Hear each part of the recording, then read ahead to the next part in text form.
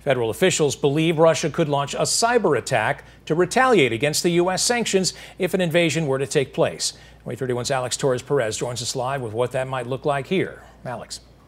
Well, with the Redstone Arsenal and several defense contractors here in Huntsville, it's no surprise to know that North Alabama is one of the biggest targets when it comes to cyber attacks in terms of aerospace and military defense.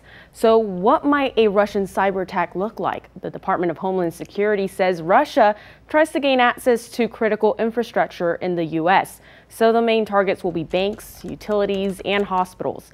But there could be other targets. Just think back to last year's major ransomware attack on the Colonial Pipeline that caused widespread outages across the country. Vice President of Gray Analytics, Jay Town, says he expects something as big as the Colonial Pipeline shutdown to occur, if not bigger. All of that is in the Russian playbook. All of that will be something that they will undoubtedly try to unleash on the United States and our NATO allies. And it's something we have to be prepared for. Jay Town says the threat is always there, but with tensions rising on the Russian-Ukrainian border, the threat is higher than ever before, which means you should be more aware.